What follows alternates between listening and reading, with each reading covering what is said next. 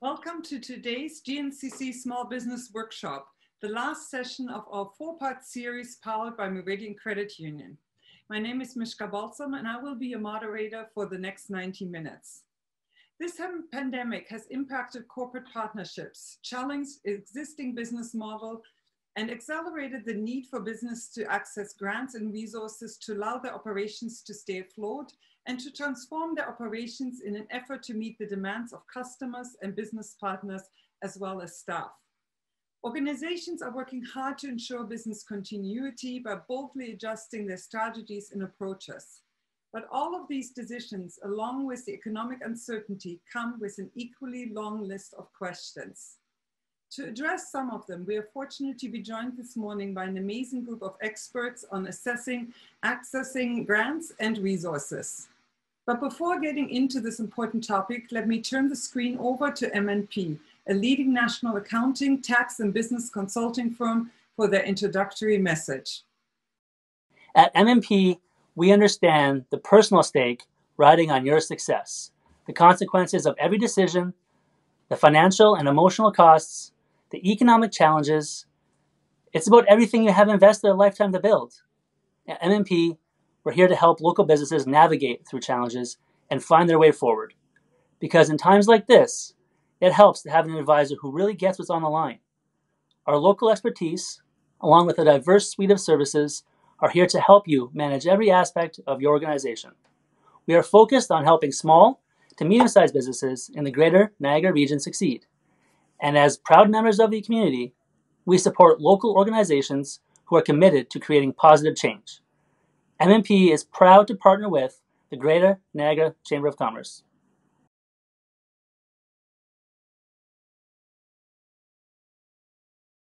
Thank you very much to MNP, and thank you very much for the partnership. And our partners during the Small Business Months throughout the months has been Meridian Credit Union. Meridian Credit Union is Canada's second largest credit union of 92 locations across Ontario and 12 commercial banking centers, managing over 24 billion in assets, serving just under 400,000 members, including over 25,000 small business members. Last year, Meridian Credit Union expanded their offerings across Canada through the launch of Modus Bank, a fully digital national bank with members across Canada. And joining us from Meridian Credit Union is Christine Decker, Small Business Advisor. Christine, over to you. Thanks, Mishka. I just wanted to introduce myself today. I'm Christine Decker, and I'm one of 9 small business advisors in the Niagara region for Meridian Credit Union. I've been with Meridian for over 18 years, and I've gone through many roles, but for the last 6 years, I've been dedicated to business banking. Each of us have different backgrounds, some like me, growing through the credit union, and others coming from having owned their own businesses before. We live where we work, and we're proud to be part of our local community, supporting our members. We partner with our business owners and their team of professionals to help grow their business while delivering superior personalized service. We also believe in giving back to the communities we live in through donating 4% of our pre-tax profits, supporting webinars for business owners like today with GNCC, and supporting Niagara Shop Local, a local Facebook group to promote our local businesses. So we would love to have a chat with you. Feel free to reach out to us anytime. Thanks.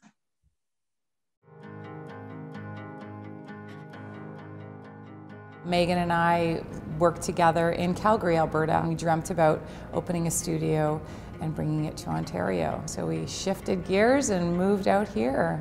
One of our first steps to opening our fitness center was to get a loan. The game was to drop off the idea to 4 or 5 different competitive banks and lenders, but then when we met with Meridian, they wanted to build a strong community, and that was exactly our vision. Our business advisor let us know going into the meeting that we had to sell our story.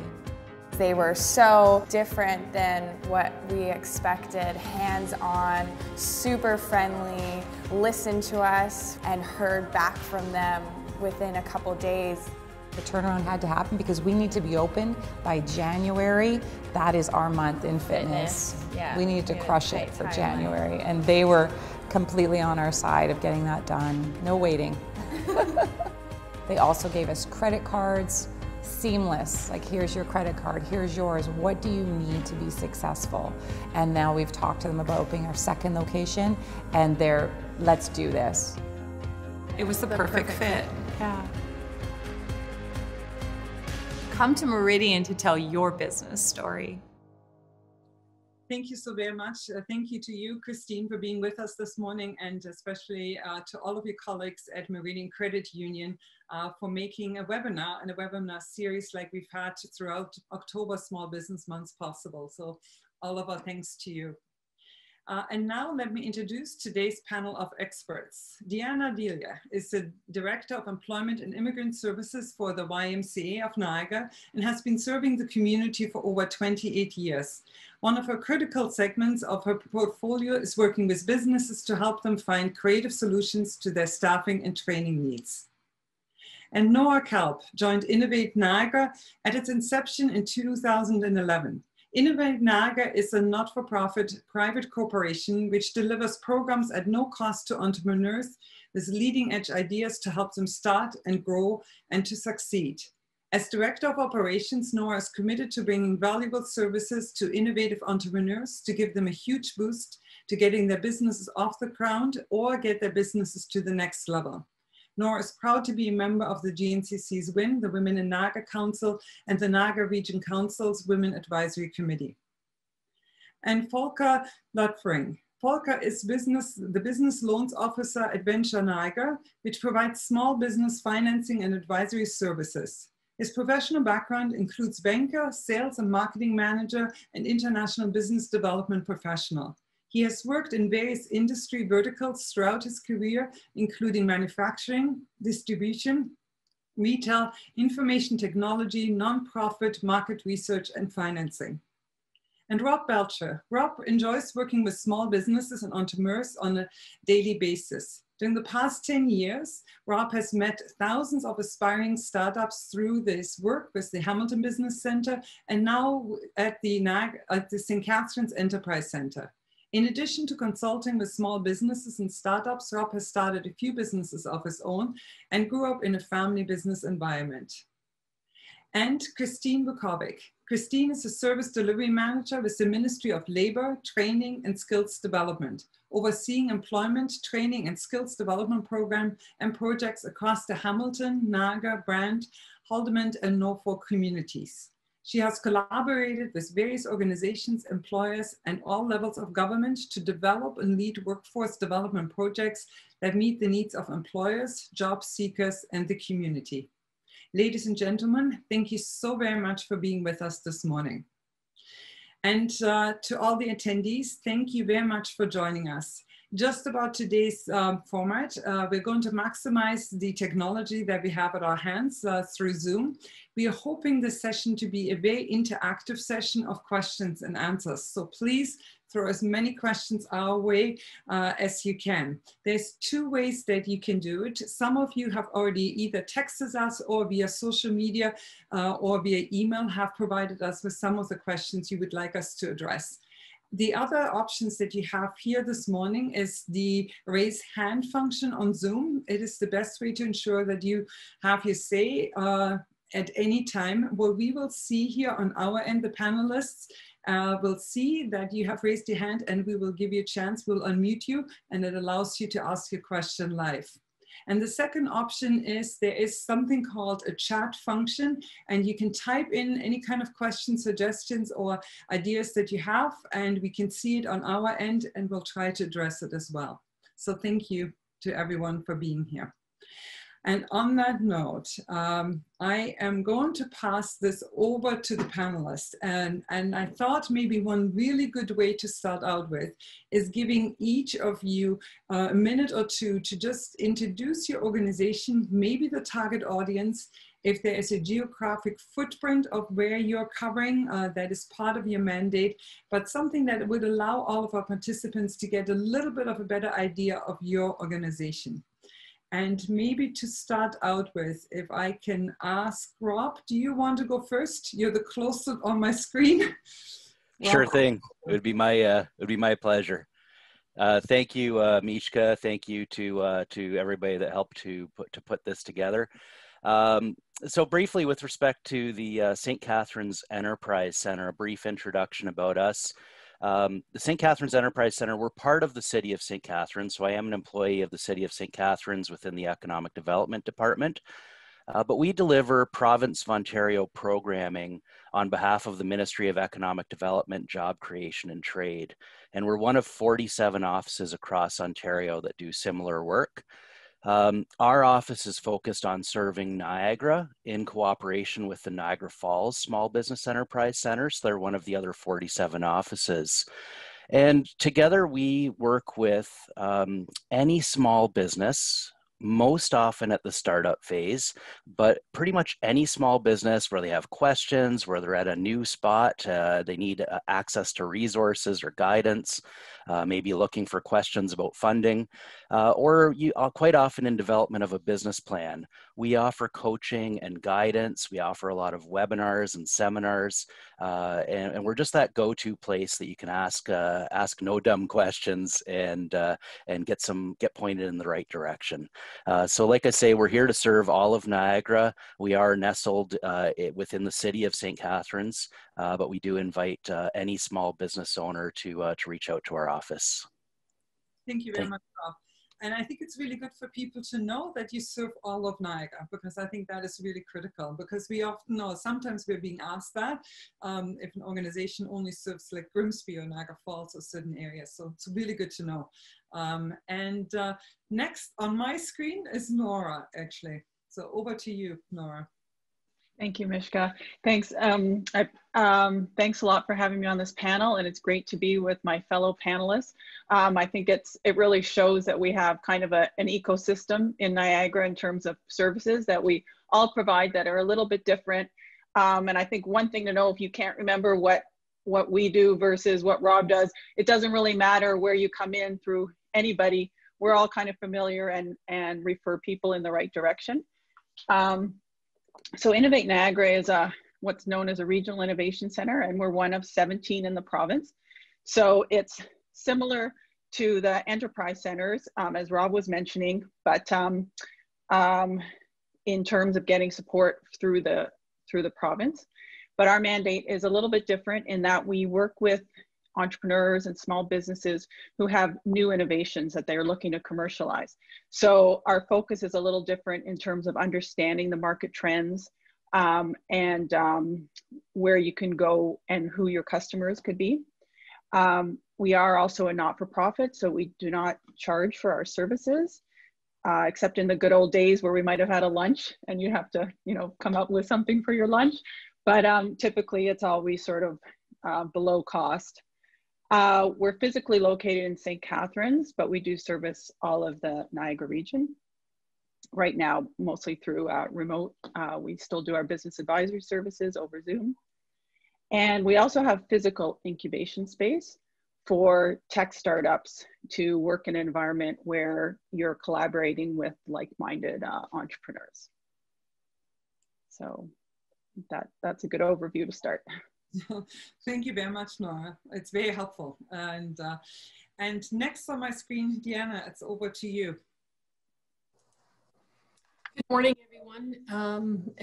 I too am happy to be with everybody here today. I work with the YMCA of Niagara. I oversee our Employment and Immigrant Services team. We serve Niagara region as a department and as an association, but specific to today, we share the space for supporting employers with some other great providers throughout the Niagara region. The Y has 3 main offices for Employment Ontario and Immigrant Services in Thorold, Niagara Falls, and St. Catharines.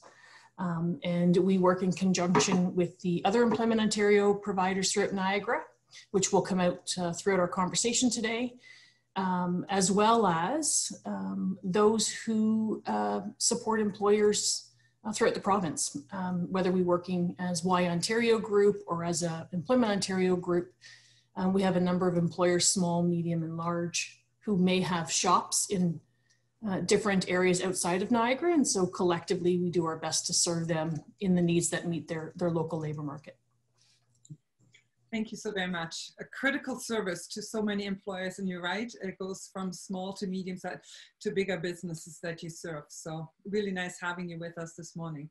And Volker, you are next. So thank you so much, Mishka, and the GNCC team to have me on the panel too. Very honored to be with everyone on this panel. And yes, the WISE office is just across the street here in Thorold. So yeah, so we're located in Thorold, and Venture Niagara is known as what's called a Community Futures Development Corporation. So we're actually celebrating our 35th anniversary this year. Well, somewhat with COVID, we can't really have our AGM and things like that, but maybe we'll do that next year. We are part of 267 offices across Canada. So the Community Futures Development Corporations, or CFDC program, is available only in the rural areas, not in the metropolitan areas in Canada. 60 of these offices are in Ontario and 37 in Southern Ontario. We cover all of the Niagara region besides West Lincoln. So Mishka, really good to say what our geographic areas are. The West Lincoln area is actually serviced by the Grand Erie CFDC, which is located in Cayuga. We are also a nonprofit, so there is no fees for any applicants when it comes to loans with us. And we have a volunteer board. And besides the lending, we also provide community economic development projects. And we'll maybe talk a little bit about that later. But the main focus for us is small business lending, and that is for startups or existing companies who not only want to expand, but also maintain their business. And especially during the COVID time, it's very important, the maintain portion. And there's a couple of programs which we provide, which I'll talk a little bit later about. Thank you so very much. And Volker, I appreciate your perspective of saying that you're linked across Canada, because I think that a lot of the organizations that are with us today are all linked actually to and have partners in either across Ontario or across Canada too. So it's really nice to see. Same goes to us as a chamber. We're part of the Ontario and the Canadian Chambers of Commerce as well.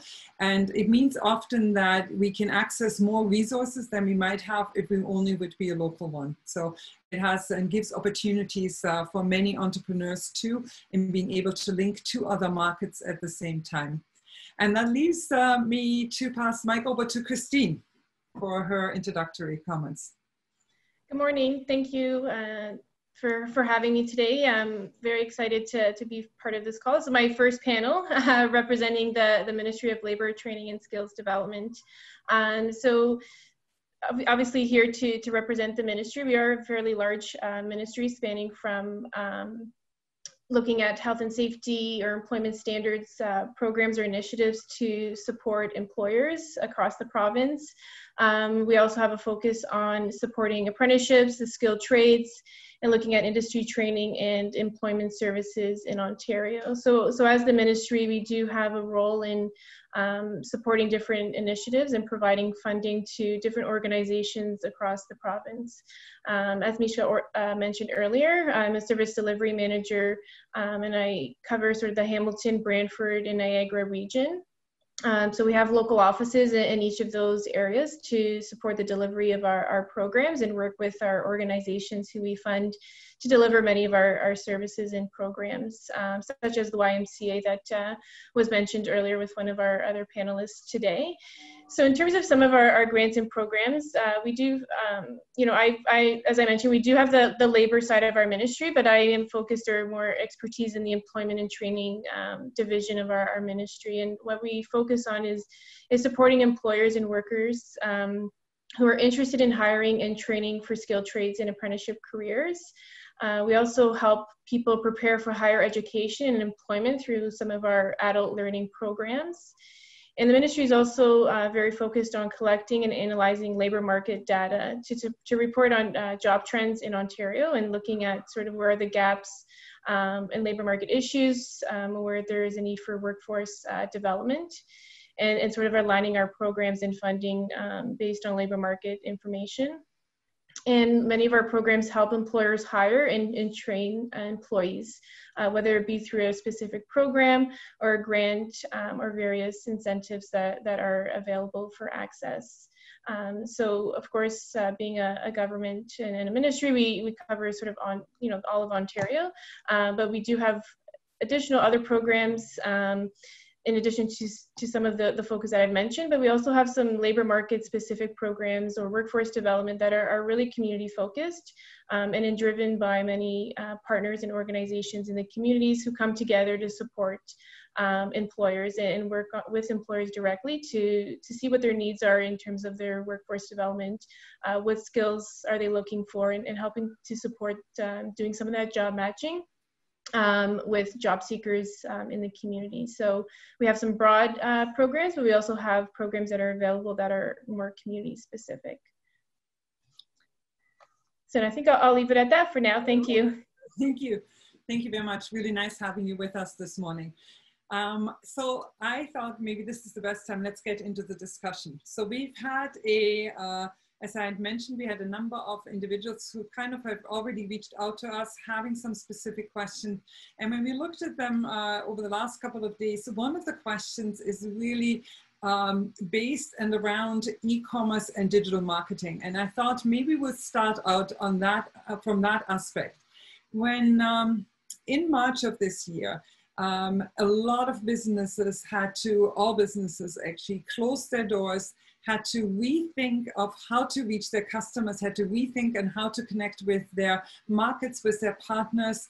And it really accelerated the need for them to look at their digital presence and their e-commerce presence that is there.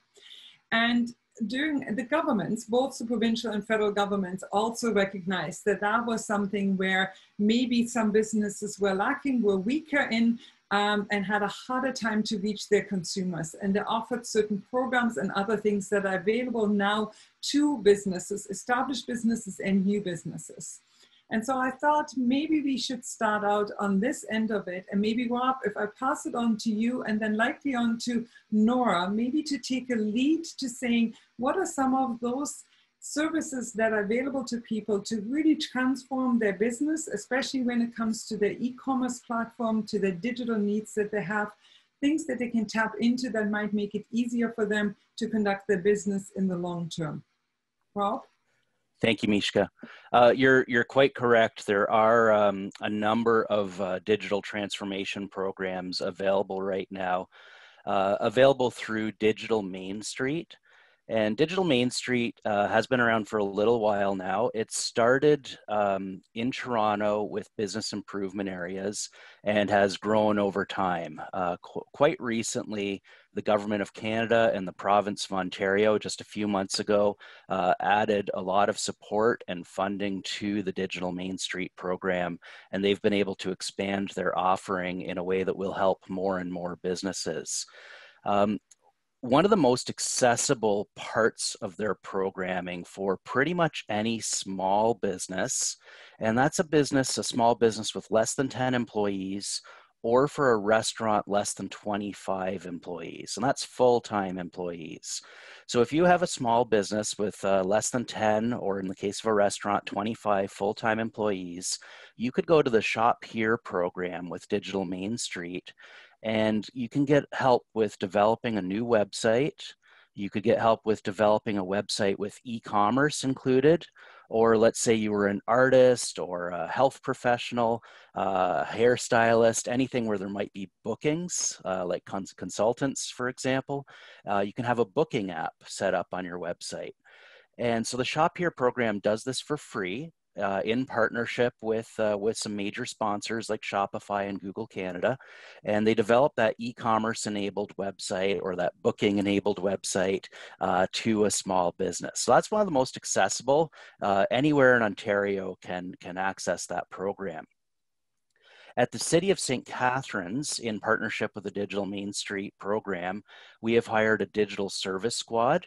and they will serve small businesses with an emphasis on downtown businesses, independent businesses, but also into, they're trying to make efforts to help in Port Dalhousie and Queenston Street, and really anywhere in St. Catharines they will offer service. But the digital service squads are there to offer one-to-one assistance to small businesses. So it could be things like coaching through how to set up Google My Business, how to handle social media, but anything. It doesn't have to be marketing related even. It can be anything digital. The digital service squad can be of assistance. So we have a squad here in St. Catharines. Other communities have squads as well, such as Niagara Falls, Lincoln, Grimsby, and several others in the Niagara region have digital service squads that can help in that way. So it's hands-on support and guidance from a trained marketing professional or digital professional. And then the third part of Digital Main Street is what's called digital transformation grants. And these are targeted specifically to downtown commercial areas. Because it's come out of the Ontario Business Improvement Association programming.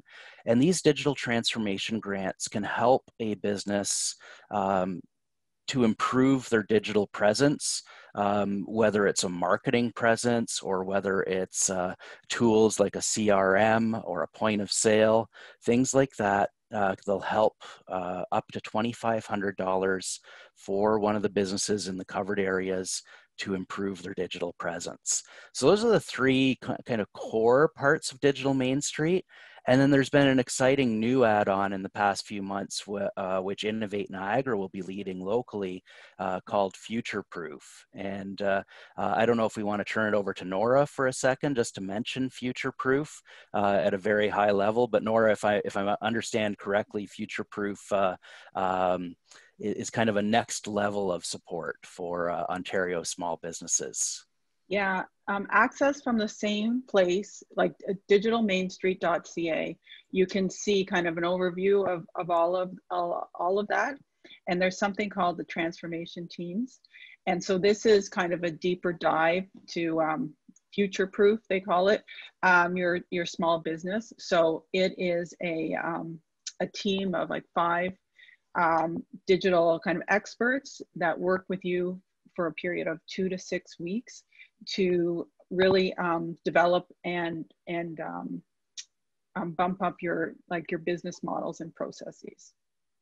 So it's really a matter of, to access that, going to digitalmainstreet.ca, and it's very obvious how you put in your application, and then it goes from there. Yeah. Thank you so very much. There's a couple of questions that are coming in regarding this program, and one of the ones is for people to access it, do they need to have been in business for a certain period of time? So if it's a brand new business, not really established, not having the track record, can they access digital Main Street and or Future Proof? So Rob, Nora, whoever would like to address this. Yeah. Second thing is there a time limit to the program? Is this program available only for the next 6 months or a year, or is something that we are expecting to be ongoing? I'm glad you asked both those questions. With respect to a time, it is getting urgent. November 30th is the current deadline for the digital transformation grant. So I'm really glad that question came up, because it's very important to apply. With respect to the age of the business, I do not recall seeing that as a requirement for either the digital transformation grants, and certainly not for the Shop Here program as well, where they'll set up a website. So it truly is a big boost. If I was starting a new business and I hadn't developed a website, or I wasn't happy with my website, Shop Here would be a fantastic way to start. Yeah, and I know there's the funding for the digital experts, and stuff goes until March 31st. So I think that they'll be delivering of the other services until then. And then who knows after March 31st. That's correct, and I'll add on our digital service squad is with us until February at this stage of the game too. So we're hopeful and we're advocating, like at the Economic Development Department, we're hopeful and advocating for longer time periods. But right now the programs are available, and I highly encourage anybody interested to check them out. Okay. I think this is really helpful. There's a question from one of our participants related to this one too. This is from Angela Brown from Brown and Associates Legal Services, and she's asking or looking for the replacement of computers to build in servers and VPN. Also looking for grants to expand and move to a bigger office with video conferencing capacity and so on. But if you look at the first part of her question and looking at is there anything, when we're looking at someone is being set up technically, we're looking at a website, we're looking at other things that they're interested in, do any of the grants cover some of the hard costs that are there, or do they mainly provide the expertise behind it? Are those parts that individuals or businesses are still responsible for on their own? And Rob? Right. It's more strategy. I would say this is more strategy to help you kind of lay out your plan. But in terms of hardware and that sort of thing, that's, you know, that's not covered under the program, unless, Rob, you have any more insight to that. So for the 25, so there's a couple different programs through Digital Main Street. Shop Here is certainly only for a website and getting online. For the digital transformation grant of up to $2,500, I believe that's that can be an ask in that $2,500. With respect to moving to larger quarters, depending what municipal, I recognize your name, but I'm not sure, 100% sure. Depending on which municipality you're in, I'd encourage you to reach out to the local economic development office just to see what kind of supports there might be in finding a new office as well. So just and then I'm going to pass it on to Volker maybe on that end to see if there are some opportunities to venture to assist them as well. So when people are looking for assistance in upgrading their technology, their server, their computers, Rob, there is one aspect where they can possibly apply through Digital Mainstream. The Digital Transformation Grant, yes. Digital Transformation Grant. And to get more information on that, I'll redirect them, Angela, to you. Am I right on this one? Is that the best place to move forward? Or can we maybe also just provide her a link maybe in the dialogue too? I can reply to her with my email address, and she could reach out for further info. Okay, that sounds great. Actually, okay. Make sure to do this with and share our email addresses with all of our participants at the same time. But Angela, thank you very much for asking the question. It's really helpful in understanding what specifically is covered by that service. Can I also mention, sorry, one other thing, Mishka, that on that site is also vendors. So it has a list of including local vendors in terms of if you're looking for help with your website. And if you are a local vendor, you can apply to put your information on there. So, you know, if you're someone here who provides services, again, go on Digital Main Street and you can put in your information. Yeah, it's really helpful.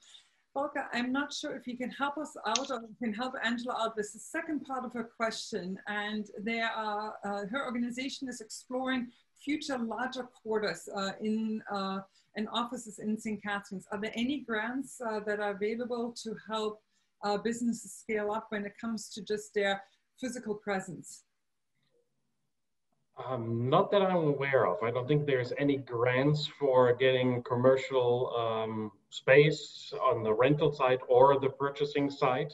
It really comes down to a loan, a mortgage, right? To look at that. So nothing I can, or jumps to mind where there's any financing or grants available for that. Yeah. Sorry. And the only thing I can think of right now is that the federal government, in partnership with the provincial government, has offered some rent relief or commercial rent relief that people might be able to tap into. The program has changed, where it previously have to go in conjunction with the landlord. It's now something that the tenant themselves can look at, and it might be something that is worth exploring as we're moving forward. But on the same note of digital transformation, I want to bring in Christine and Deanna into this conversation, because they're offering, the ministry often offer workshops, skill development, and other areas to even employers who might have staff that needs to develop some of those skills related to actually developing someone's e-commerce and digital expertise. Deanna or Christine, either one of you, anything that people could do by tapping into your ministry or into the Y? And maybe Deanna, if I could ask you to take it first. Sure, thanks. So Christine has alluded earlier to part of the portfolio, which is the Canada-Ontario Job Grant, is one of the things that, and I believe as I see Mishka nod, that she's referring to. That specific program, while not designed to serve the single employer, more employees. What we've been encouraging folks to do in terms of digital literacy, we've sat around many tables with Rob as of late. And what we're encouraging them to do, if they have the capacity and a basic knowledge through their current staffing lens, is to encourage them beyond what is sure to be short-term funding in terms of digital literacy and some of those Main Street and some of those other ones, is to actually increase the credentialing of your employee base. And through the Canada-Ontario Job Grant, the provincial government, through the Employment Ontario Delivery System, will help offset that cost by a tremendous amount, actually, in terms of upskilling your staff through certification. So Christine can certainly speak more heavily to that in terms of the process and applications as they go through. The other piece I just wanted to jump on, just to backtrack in terms of increasing technology, to Angela's question. Typically speaking, if you hop in and out of Innovate Canada on and off their website, you will see over the course of many, many years, technology is something that they are, very driven by. For those that have been around the block a long time, they used to do urban cap. That was a million years ago, and that was to make Canada the most connected country in the world at one point. Right now, there is a grant. It's just recently gone up. It certainly doesn't address fully, Angela, what you're referring to. However, it is focused on ensuring those who have disability are able to participate in the digital market. And it is it looks like it's a cost share. Haven't done all the research, cost share program. But what it will do is, if you are looking at turning part of your business into more e-commerce, you could look at that grant to share that cost in upgrading your technology. And so it's just another way to find a dollar for dollar match for you to get a bigger car, so to speak, or a more efficient car. But just something to take a peek at. And I'll turn the floor back over to Christine to finish talking about CODGE. Thank you, Deanna. Yeah, so just some additional details on the Canada-Ontario Job Grant. As Deanna mentioned, it is a grant that's available where the government, the ministry, pays 2/3 of the training cost. So if an employer is looking to either upskill a current employee that's within the company, or if you're looking to hire someone with specific skills, if they need some additional training, but of course, there's a cost to that, then the ministry can support 2/3 of that cost. And the maximum amount is up to $10,000 per individual or person that's going to be receiving the training. The training does need to be delivered by an eligible third-party trainer. And it is open to, small businesses like many of you that are here today. So it could be, just to train one individual, or it could be up to train, 80 individuals. So it's quite open on that end. In order to apply for the program, there is an online link or application that you can access, and I can post that link in the chat for those that are interested. And just to give you some insight, there is sort of, we have two streams, or we have sort of in terms of the delivery of reviewing the applications for eligibility. And managing those training agreements with employers. So we have if there's less than 25 employees or participants that are being trained, those applications would actually go to one of our Employment Ontario service providers. So like the Y, for example, so it would be depending on where you're located in the region, and your application would be sent directly to that organization. If you're looking to train 25 and more, then those applications would be coming directly to the ministry for review and administration.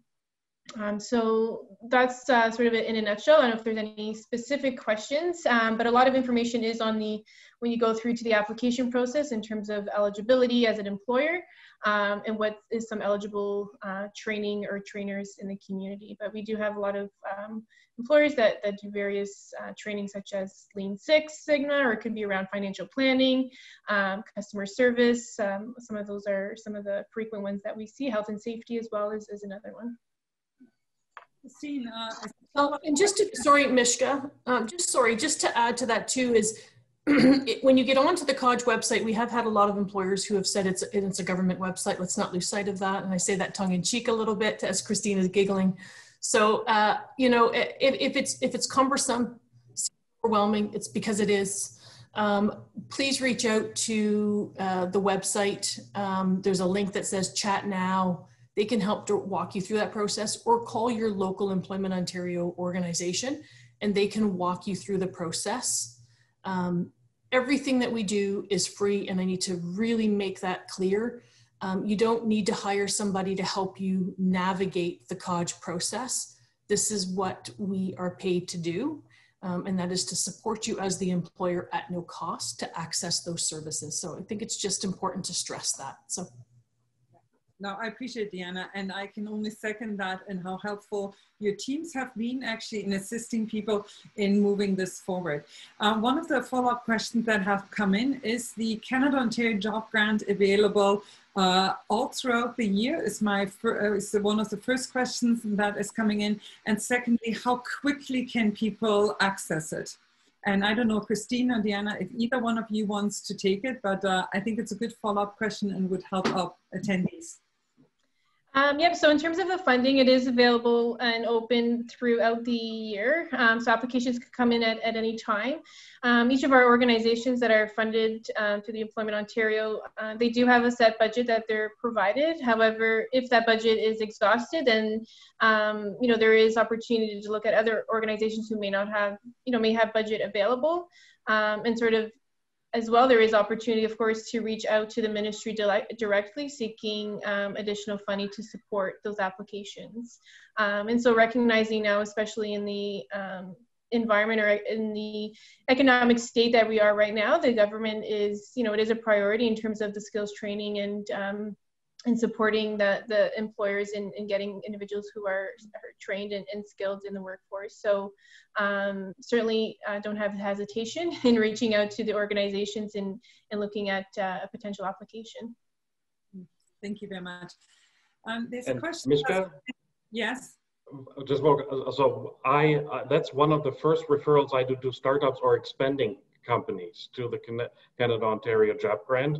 And I actually did a little search yesterday. One of the first things you did in your daily COVID update email back on March 20th, you listed all of them in the Niagara region. So that's really helpful. And then I wanted to get back to Andrew's question. One other thing, I know we have mostly small businesses on here, but nonprofits, of course, there's a resource called TechSoup, where you can get reduced software as well as hardware through them. Actually, that's really helpful. Thank you very much, Volker. And there's a question, and Christine and Deanna, it kind of brings me back to what one of you have said, and this is coming from Lee Bastings with Happy Heads Tutoring. And she is asking, what kind of business grants or loans are available to people with disabilities? And I think, Deanna, you mentioned that there are some opportunities there, but I was wondering if either one of you can touch base on that. I can start, Deanna. So there is, we do have employment service providers. They're called employment assistance services providers who do deal specifically with persons with disabilities. So they do have funding from our ministry as well as other ministries to support individuals with disabilities.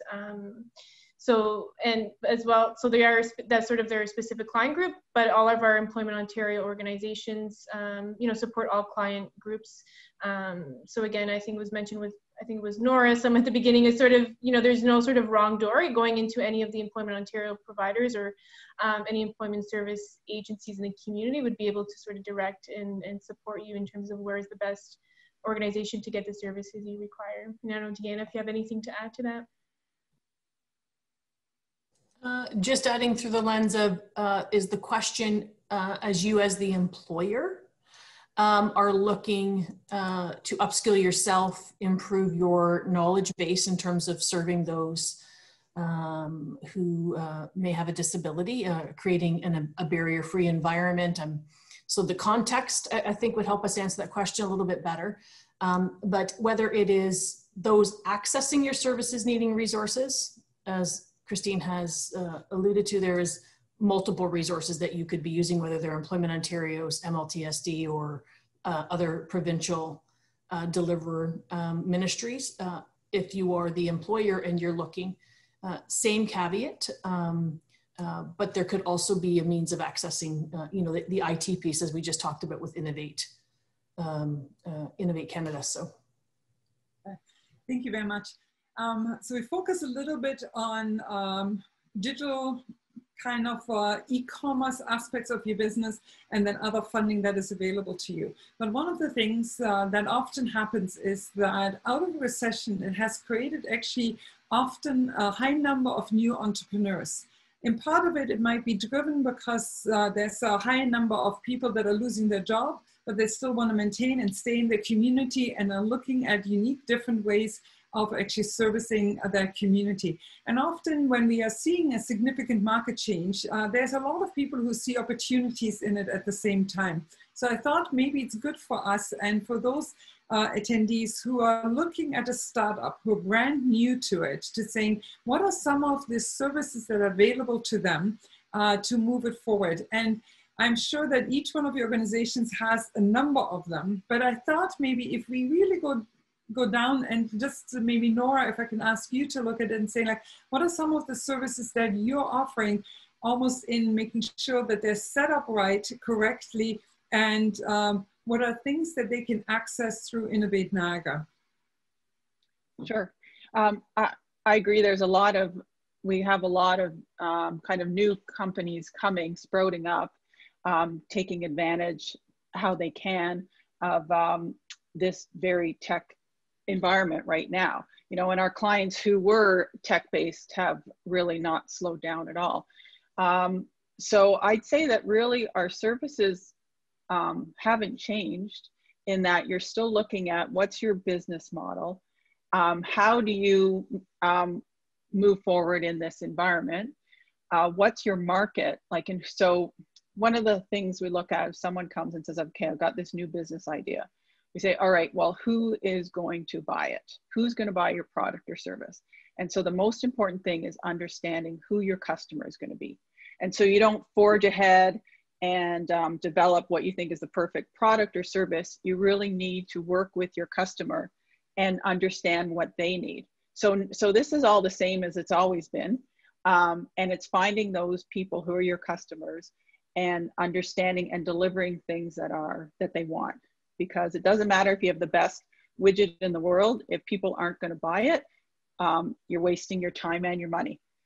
So we like to help people understand, is there a market? So there's market intelligence services that we offer, and it's very valuable, and it's a free service that we can provide in understanding the market out there and who your competitors are, and so that you can focus in on something that there's a gap in the market and how you can address it. So that's really where we're still focused with our clients.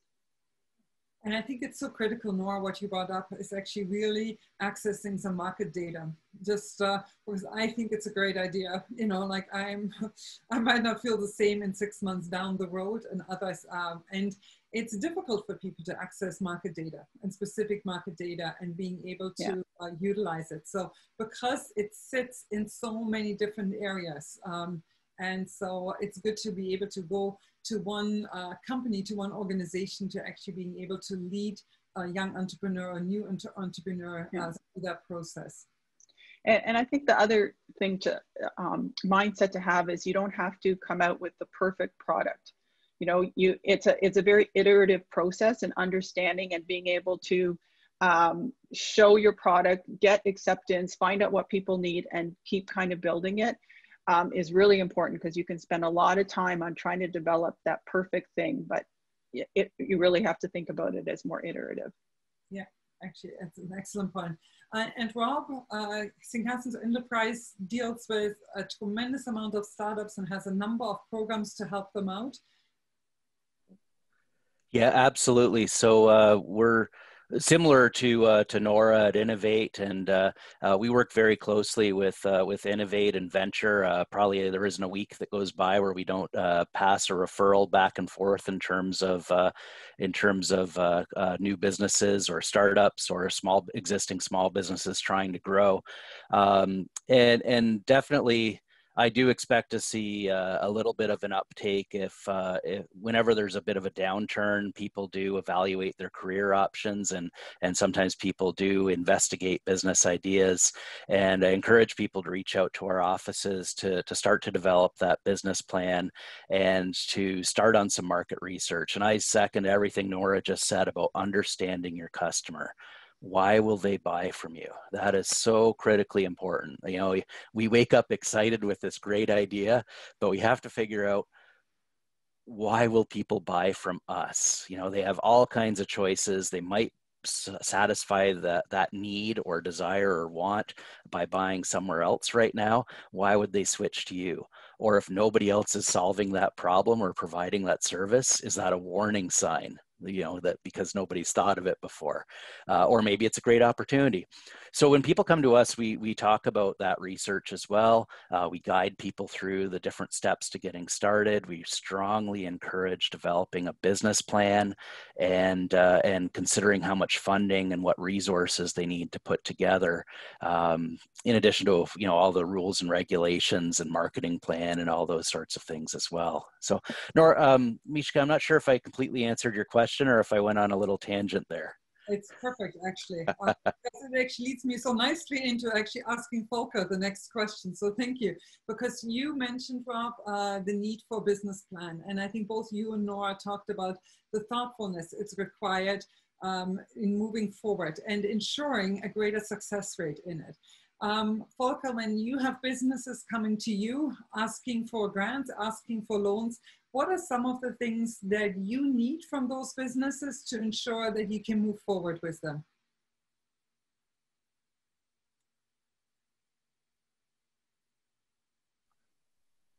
Two screens, having the mouse on the other screen, and then yes.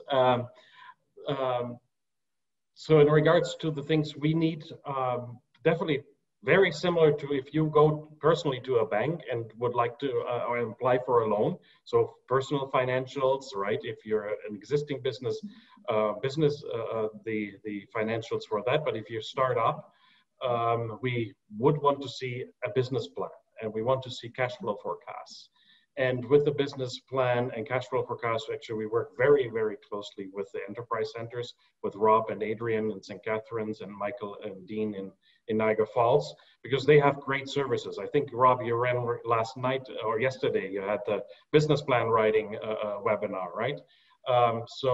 And in the business plan, exactly. So the sales drive cash. What, like Nora and Rob mentioned, we want to see, can you actually generate cash? Do you have clients to sell to? And for us as a lender, we want to see skin in the game. A lot of people have great ideas, great products which they want to sell, but they don't have anything to put towards it in capital, right? So a lot of lenders, especially the banks, credit unions, they want to see that, and the BDC a lot of times too, they want to see that you have your own funds available to put into this. I always also say that surround yourself with mentors. So maybe you have no idea how good sales will be, but reach out to the ecosystem which we have here, like the enterprise centers, Innovate, even the cities and the Niagara Regional Economic Development Department, Spark Niagara, there are so many other things. Reach out to people who know and give you the feedback you need, and have a little advisory services. And then for startups, there's good government resources. Canada.ca/business, or Fed of Ontario has a small business services, and Ontario on Ontario.ca, there's open for business. Lots of resources how you can start up a small business. But essentially, have those papers ready and have a business plan, have cash flow forecasts, and work on them continuously. Once you create them, don't put them in a drawer and never go back to them, right? So it's a living, breathing thing. Yeah.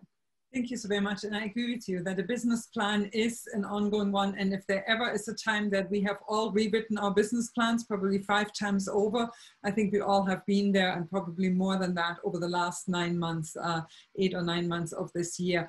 If Volker, a follow-up question that has come in, are there specific opportunities or that you offer for startups when it comes to business financing? If someone has asked of 500,000, if they have an ask of 5,000, are they kind of like, can you give people an idea of the limitations when coming to venture on the ask that is there? And I actually, if you unmute yourself. Someone unmuted. So we actually provide term loans and lines of credits anywhere from $2,500 up to $250,000. We work with a lot of partners. We work with Meridian, your partner, a lot with other credit unions, banks. We work very closely with the BDC office in St. Catharines. And the ask, yes, a lot of people sometimes over budget, but that's all right. So we help them finding the right budget for them within the cash flow forecast they create and present to us. But especially for startups, we have what we call an express loan program, which is up to $10,000.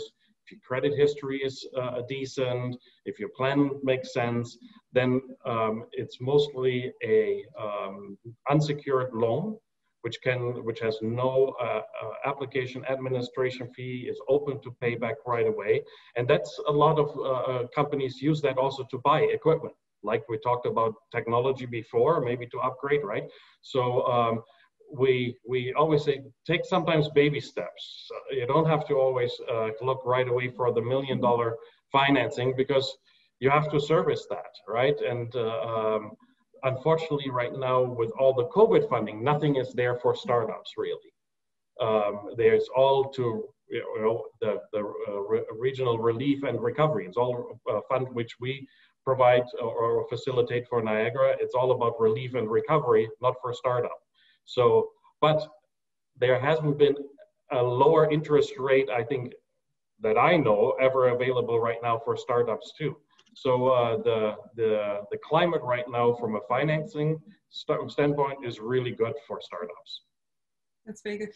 Volker, this question I think is maybe geared towards you too, or I'll direct it your way. It's coming from Tracy, one of our attendees, and Tracy's asking, is the new $20,000 CEBA, the CEBA loan, available only to businesses who utilize a non-commercial account?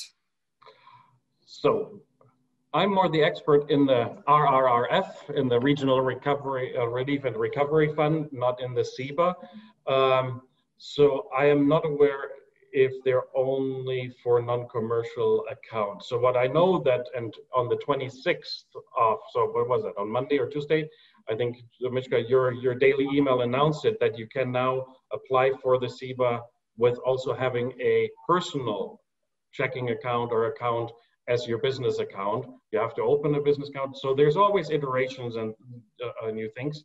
So I'm not 100% available there. I can say about the Regional Relief and Recovery Fund, which is a program where small businesses, Main Street businesses have fallen through the cracks with the SIVA program, which I think right now is that they have to show that they have 40,000 in non-deferrable costs, right, expenses.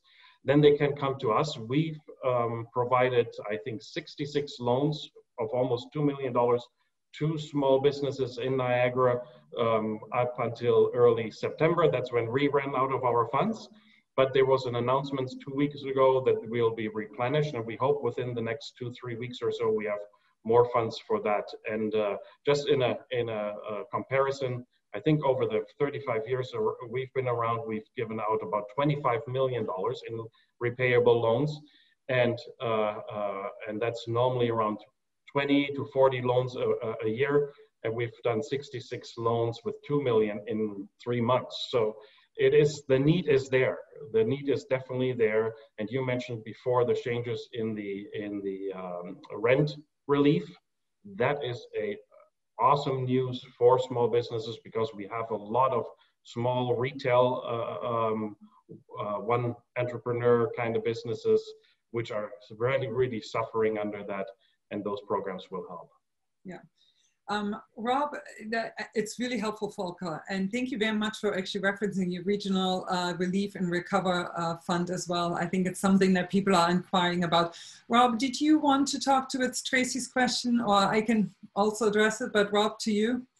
I was just going to, I put my finger up for a second, because I think the $20,000, the question with respect to the is it just for people with a personal bank account? I believe it's just been amended so that if a business owner was operating with a personal account, they would be eligible. But that doesn't mean that it's preferred if you have a business account, but now you can apply if you're operating your business through a personal banking checking account. And I see a couple people nodding with me, so I believe that's correct. Yeah. Yes. Correct. What do you say? Nora, over to you. I was just going to say, I think there were 2 different announcements that maybe those are, like the 20,000 was one announcement where before it was 40 and now it's 60,000 is the SIVA loan that you can, so if you already got the 40, you can add another 20. And then the personal one was a separate announcement. So I think it's 2 different kind of amendments to the original SIVA. Yeah, so you don't need, Tracy, to your question that you've asked, it's available to businesses who have a commercial account. So if you have an existing business account, you can apply. If you've already applied for the 40,000, you can apply for the 20,000 as well. And we hope that this answered your question. I want to turn the conversation back to Deanna and Christine for a second. And one of the things that a lot of employers are needing right now is actually apprentices, and it has been sometimes a really bit of a challenge. And I was wondering how your services actually support employers that are in need of bringing on apprentices or offering some of the things that are really critical for a business to be successful. And Deanna, if I maybe can ask you first, or Christine, either one, to maybe look at that topic too.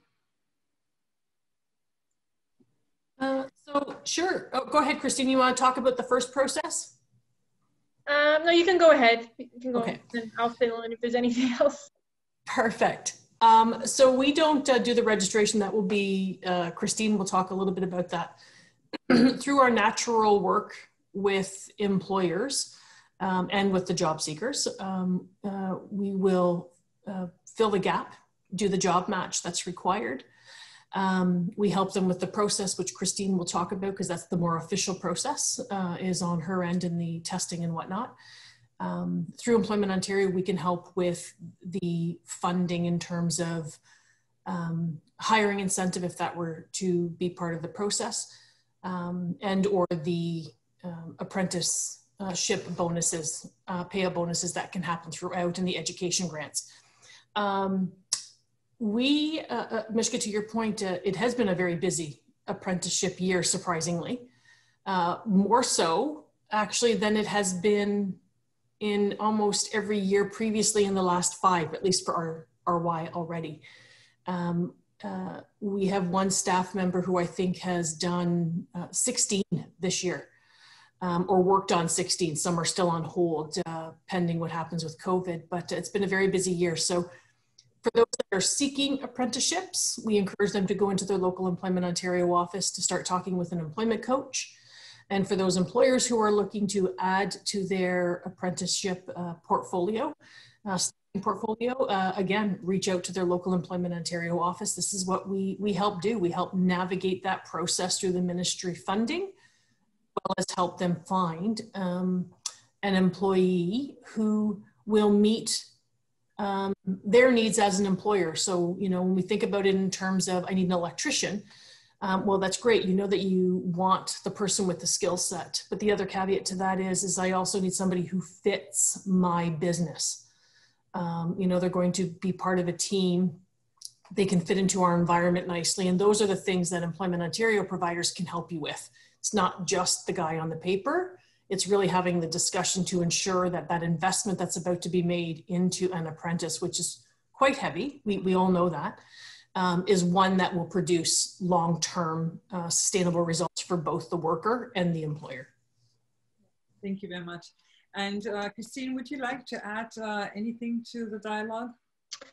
Yeah, so just to add to that, as Deanna mentioned, the application process to actually register an apprentice, if you're the employer registering an apprentice, then those applications are done online now. So the apprenticeship apply online link, again, I can add that to the chat, and it is an online process where you're entering the information, and those applications come through to one of our employment and training consultants in one of the local offices, depending on where you're located. And the ministry will then work with you as the employer and the apprentice to begin the apprenticeship program.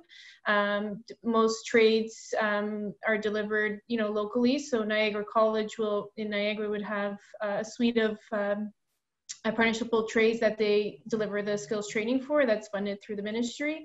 And then we have also Mohawk College or Conestoga College or some of the other local colleges that provide training. There's also some local unions as well who provide training and on behalf of the ministry. So the application process is online, and glad that we sort of looped into the apprenticeship. It is another priority for the ministry and for the government in the skilled trades, and so a lot of focus right now on the ministry and the government and looking at the apprenticeship system as a whole and digitalizing a lot of our services and information for employers and for job seekers as well. So you know, if you visit the ministry's landing page, there is a lot of information there and around the apprenticeship and the different incentives and grants that are available, whether they're provincial or federal grants, as well as Deanna mentioned, there are some hiring bonuses available as well through the Employment Ontario service providers.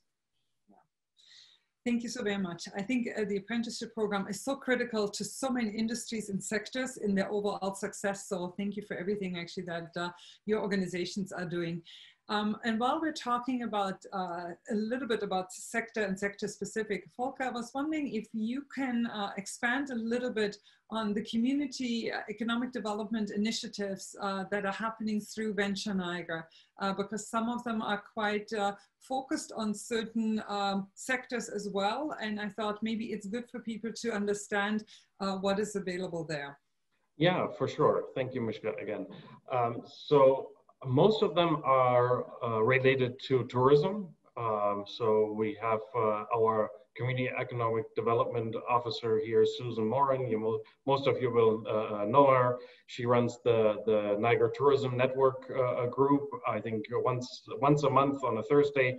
Now it's all digital, just like this, but normally they would go to different locations, and just similar to what the Business After Fives are that you run, it's the Niagara Tourism Network brings tourism entities together anywhere from a photographer to a hotel, B&Bs, wineries, right?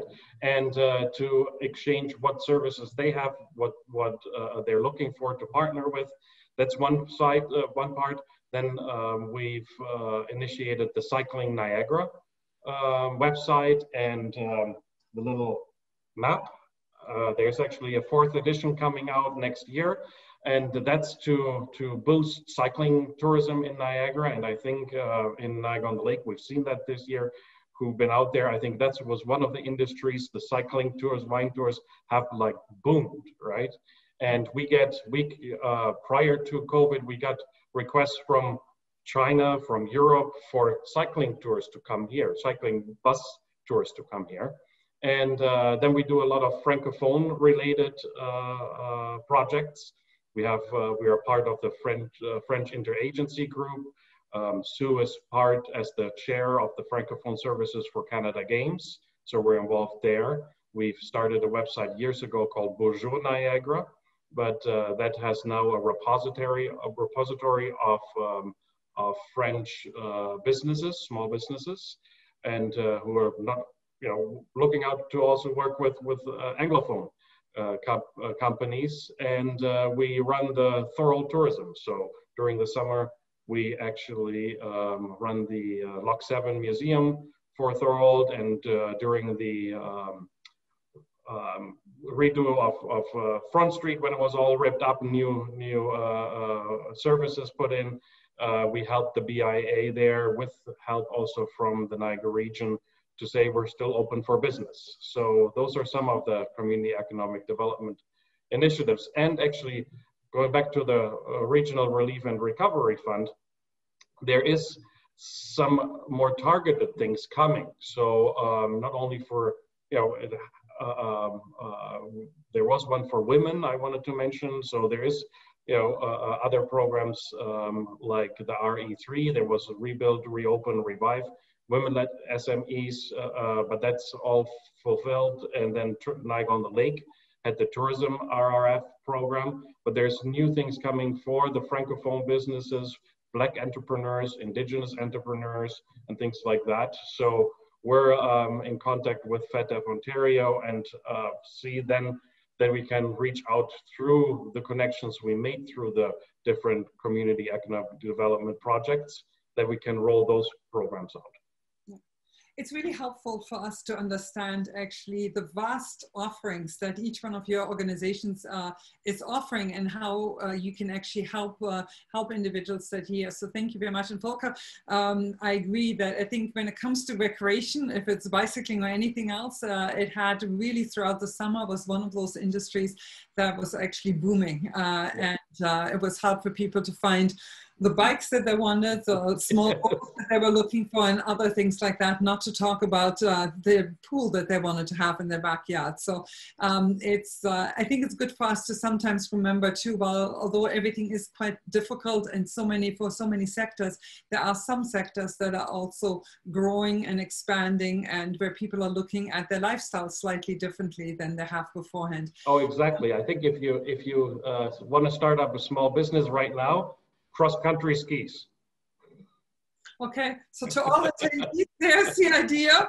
And Bob and Nora, you will have a couple of people coming forward with strategic plans on this. But I think you're absolutely right. I think it's those kind of businesses that are making a difference.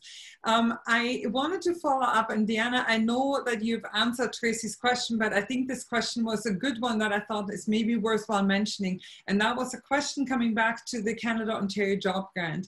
And in this particular case, Tracy asked if they must have WSIB coverage, but her specific business is exempt on it, but can they still apply? Deanna, do you mind? It's probably a question that quite a few of our attendees have.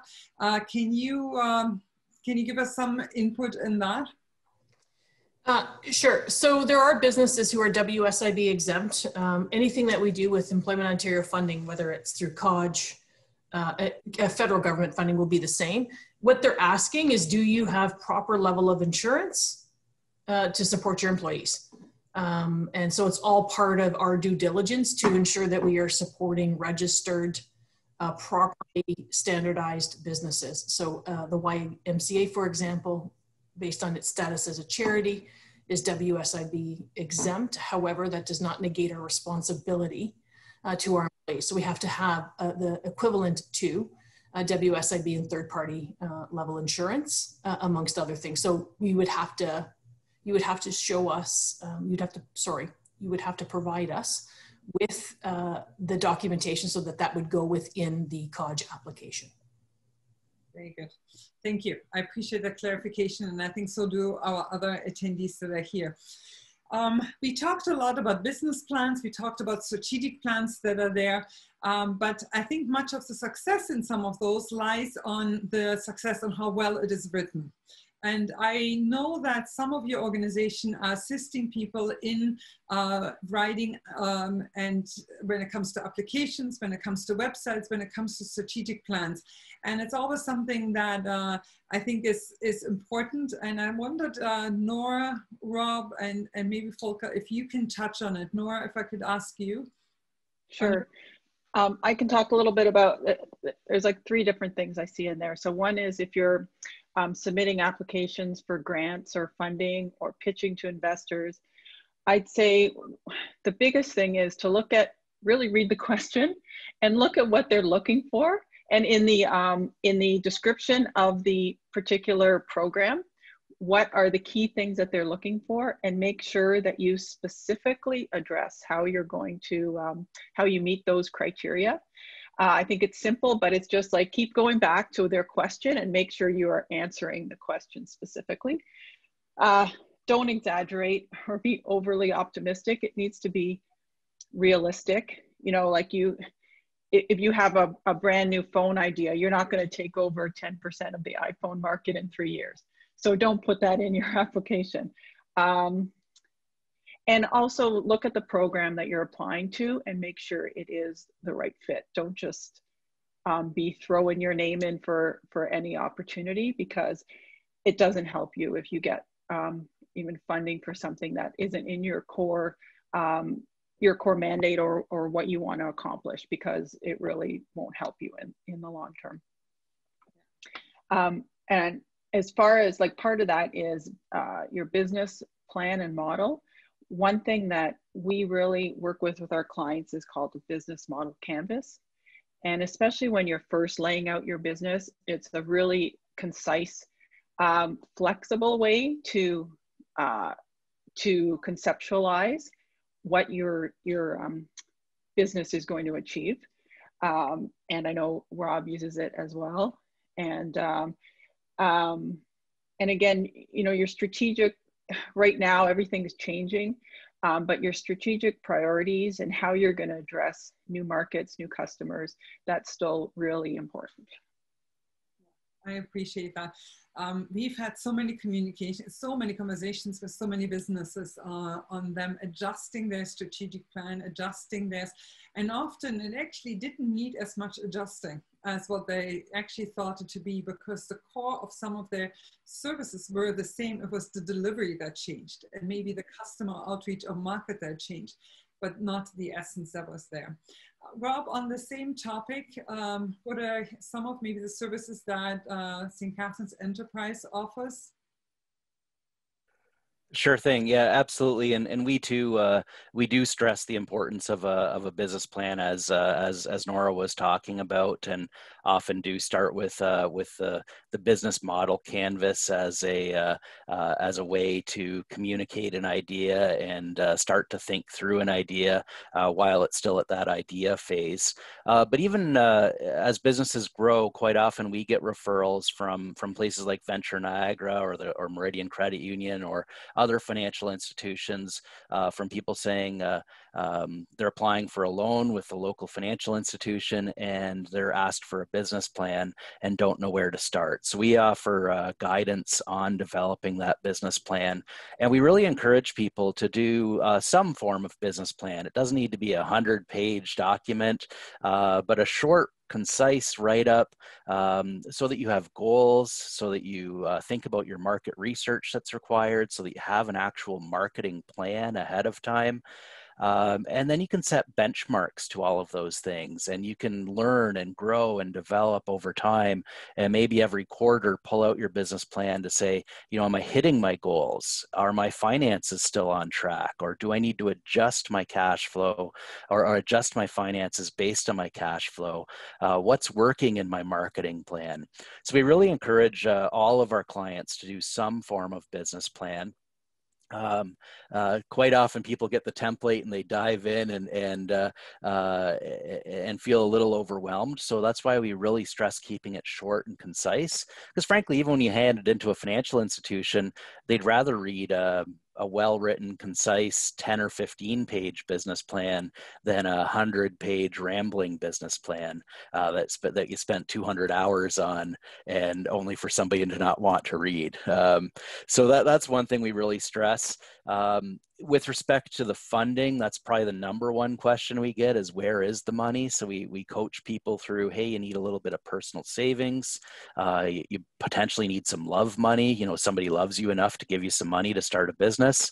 You potentially need a loan.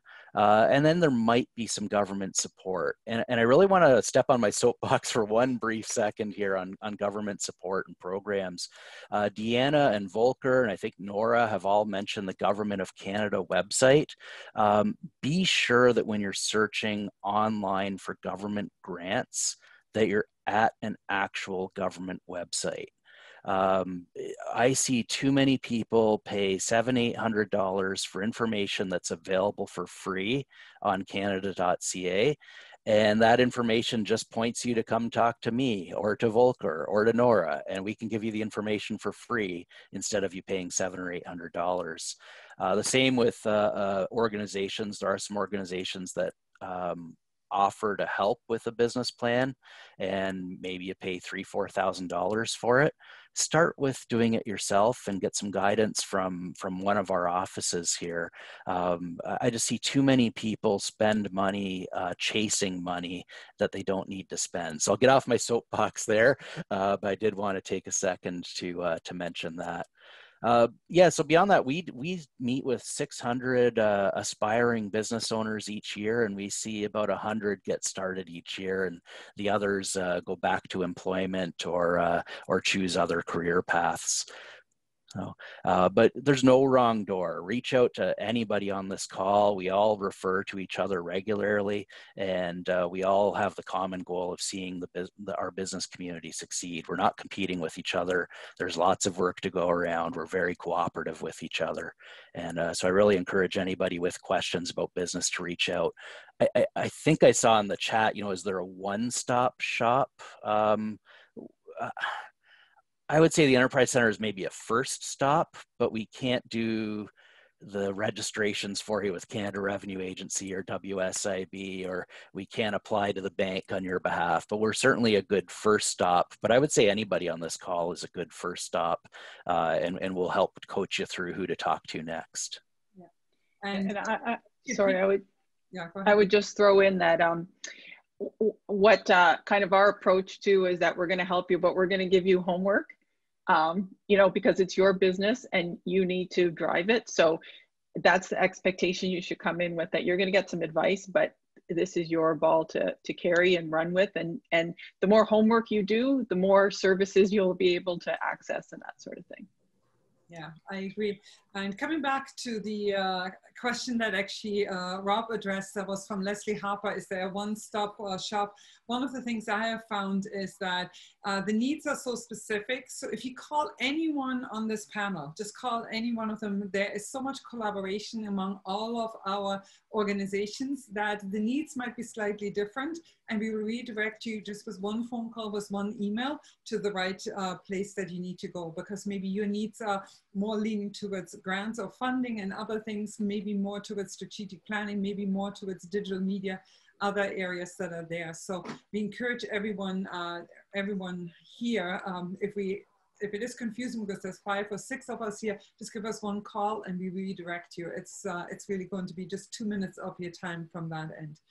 And to add to that, Mishka, if I may, it would be nothing if you reached out to Rob and you said, I need to speak with Deanna, Nora, and you, and we put a Zoom call on. The good news is we've learned in times of COVID, we actually don't have to get into a car to talk to people. Mm-hmm. In fact, we've probably learned that ad nauseum. I'm not going to lie. There are days I go to bed looking like this. So honestly, reach out. You're right. As a small business, your time is precious. It needs to be invested in making money. And so if we can make that easier by putting 3 of us on a Zoom call and you're having a conversation, it takes 30 minutes, then yeah, let's do what we can do to make that time impactful for you.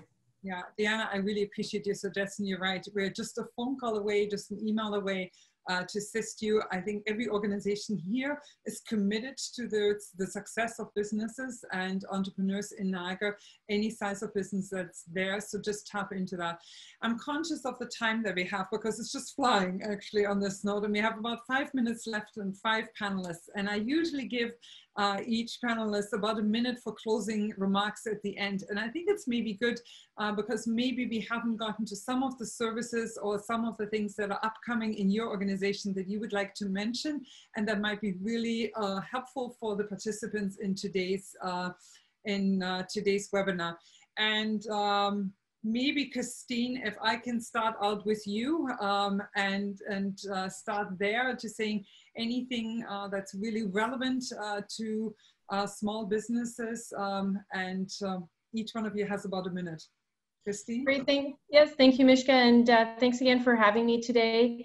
Just a few things I'll wrap up with is just sort of, on behalf of the ministry and sort of our messaging to employers and, recognizing with the COVID impacts to small businesses specifically. It is a priority and a focus of the government. And as a service delivery manager in the Niagara region, over the next few months, looking at working with organizations like the YMCA or the Chamber of Commerce and building some partnerships and looking at, what are the needs of the employers and looking at some of our other programs or projects of funding that might be available to address some of those needs. So, keeping in touch with those on the call today on the panel, and because, they're usually a partner at these tables and usually well informed of what is happening in the community. And so there is, a great focus on whether it's doing research or developing tools and resources to support small businesses around employment and training, as well as on the health and safety employment standards side of our ministry. So thanks again for having me. If you do have any questions, certainly reach out to me as well, and happy to, as others have mentioned, connect and be part of some conversations to support you in your businesses. So thanks again. Thank you for being with us today. And just a heads up to attendees, we are sharing everyone's contact information too. Rob, over to you. Sure thing. Like I've mentioned, we're a great first place to visit for information on a variety of things. There's no wrong door. I really can't state that enough. We're all here in cooperation and support of the small business community. One of the things that I didn't really mention too much is that just about every month of the year, we run a series of webinars or seminars if we're ever back in person again, but webinars on steps to starting a business, on developing your business idea or exploring your business idea, market research, developing your marketing plan, developing your business plan, and financial forecast. So these are all bite-sized 1 hour, I just listed off 5 1-hour webinars that we run. One of them's an hour and a half, just to give enough time to cover the topic, but they're bite-sized introductions to each of those topics to get a new small business owner moving on the right path and exploring the idea before they quit their job or before they take out a big loan and getting them on that path. So I did want to mention that's a key offering that we have every single month. Through COVID, we've also explored different webinars where we've brought in, similar to the great programming offered by the Chamber of Commerce, we've brought in webinars on things like HR during COVID, on dealing with fear and anxiety during COVID, reviews of the different government programs, et cetera, et cetera. So we try to listen to what our business community needs and put on different programming to support that. And Mishka and the Chamber of Commerce, I wanted to say thanks very much to the Greater Niagara Chamber of Commerce for pulling us all together today. It's been a pleasure. Yeah, thank you, Rob, for being with us too. And the St. Catharines Enterprise Center puts an amazing list of wonderful webinars on, very timely too. And I think that is critical at this point as people are making so many decisions so rapidly too. Nora, over to you. Thank you. So we, I just wanted to mention that we do also do some webinars, and I know there's lots of things competing for everybody's time. And so we try to do stuff that's a little different, and I know as everyone does. So we have a couple things coming up. One is a workshop on November 12th, or sorry, a webinar on your homepage and writing words on your website. We have our traditional mashup that we run 3 times a year, which is usually about 100 people come out for a tech networking event. So we're going to try doing it virtually, and that's November 24th. But I encourage people to sign up on our website for our newsletter. It comes out once a month with things that are going on. And if you are interested in meeting with us, you can go on our website, and there's a Become a Client link. And we'll set up a call within a couple days and see how we can help you or connect you, or what the best services we can provide for you. And yeah, this was great. Thank you. Thank you. And Volker? Yeah, I think there's 2 things I want to say. Definitely, it's a great ecosystem where we all work under, and some of the things which Rob points out, some pitfalls or some things to stay away from, like he said, that $600, $700, $800 you pay to get some information which is readily available. It was always an anecdote. I mentioned it in a lot of my seminars, which I give, but I actually experienced it last year where someone in a panic called us and they couldn't get their money back. And the other thing is too, I think for startups as well as for small businesses right now in the COVID environment, impacted environment, it's don't use your credit cards. Don't go for short-term lenders, right? Stay away from high interest, short-term things like payday or online cash flow lenders. Reach out to your bank, to your credit union, or us, or the BDC. There is some programs available, yeah, like the RRRF, which I mentioned earlier, we will get more funding. So if you're a small business which didn't receive any CEBA funds, or doesn't qualify for that, or any other federal business-related relief and recovery payments, they can come to us and we'll take a look at. And if that doesn't fit, we can always look at, like I mentioned, our express loan and hopefully be able to help them. And thanks so much. Thank you so very much, Volker, too. And Deanna, last words? Thanks for hosting this, Mishka. I always get a great deal out of this when I listen to our other providers and our other panelists speak. It helps me go back and share. In terms of small businesses, which is the platform for today, one of the things that we like to stress is that Employment Ontario is more than finding employees for employers and finding employers for job seekers. When we think about it in terms of small businesses, the government funded organizations are open to employers and we encourage them to use them. We have helped small businesses with their onboarding because we know it's very time consuming. So we've run them through their health and safety training, AODA training, all the other things that one must have based on ESA standards. So we've helped small employers do that. We've helped them navigate filling really hard to fill positions, think creatively. We've opened our doors to home-based businesses who want to meet with individuals to build their business but don't want to do that within their home. So we've opened our doors to have private one-on-one space. They can go ahead and do that. I think most folks in our community think of Employment Ontario or employment services, and they think about job seekers. And today, I hope that you walk away knowing that Employment Ontario isn't just for the job seeker, it is for the employer. Our goal in Employment Ontario, as I'm sure Christine will talk about as she wraps up, is having impact in our community. It's about economic development. It is about making sure Niagara is a strong, thriving place to use the hallmark, live, work, and play. That's what this is about. And so as a small business, please don't hesitate to reach out to us. We're happy to work with you and help you thrive. Perfect. Thank you to all of you for being with us this morning. We really deeply appreciated the dialogue that we've had. On a personal note, I have to say it's nice to see all of you on as being part of the panel.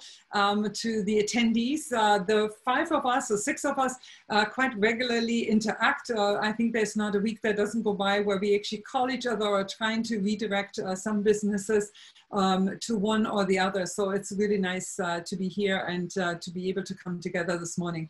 Our appreciation also goes to M&P, accounting, tax and business consulting firm, for sponsoring this webinar, and above all to Meridian Credit Union for partnering with us throughout the Small Business Months. Today's webinar will be available on our website at gncc.ca. It will be shared with all the attendees, and it will be made available through our social media channels as well. We've spoken a lot about resources, subsidies, and information, and that will be emailed to you directly, and as well will be made available with this webinar. So thank you very much for being with us. Thank you to all of you who are running a small business. You're making a tremendous difference to our community, and you have all of our support. Thank you. Thanks, everyone. Thank you. Thanks, Mishka.